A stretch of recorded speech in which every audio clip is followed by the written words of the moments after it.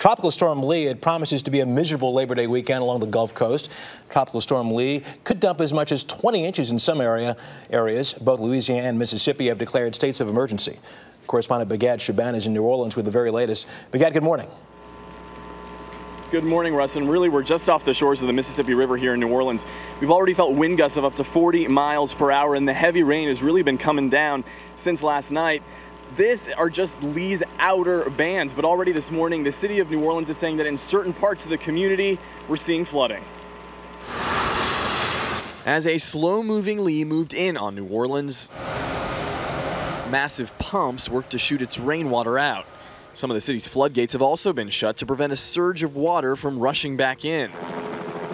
Since Hurricane Katrina flooded 80% of the city 6 years ago, $10 billion worth of flood protection improvements have been made. Lee would be the first storm to test some of the latest fixes to the 120-mile-long levee system. Everybody's afraid because nobody knows exactly what's going to happen and when. All along coastal Louisiana, residents hoping to stock up on supplies are now packing checkout counters and sandbags, hoping to avoid a flood. You can never take a chance, man, you know. Yeah, anything can happen.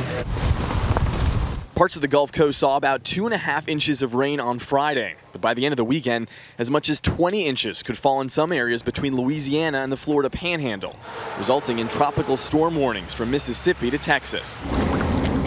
And along the bayous of South Louisiana, rising waters signified Lee's arrival. Waves now wash over docks, not under. It came up about, I guess, a foot and a half today, and it's coming up right now. It's still coming up. In the coastal community of Lafourche Parish, southern portions are now under a voluntary evacuation order, with tides expected to rise up to 4 feet above normal. And in New Orleans, the drainage system can only handle 1 inch of rainfall the first hour of a storm, and then 1/2 inch after that.